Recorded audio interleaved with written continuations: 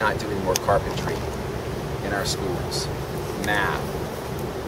It would be 3D. It would Math, be so easy yes. to teach 3D because you go 4 and 4 by 4. Math, scale, drawing, dimensions, these things that we're missing out. Plus these really simple trades that people come out with, they can transfer into other things.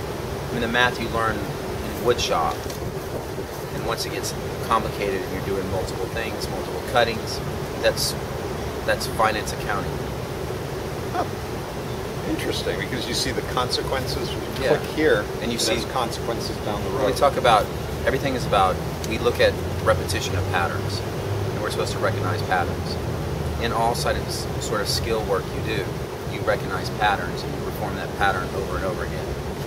So you see a task and you say the task may be slightly different ahead of you, but there's a pattern, there's something that you've done in the past to complete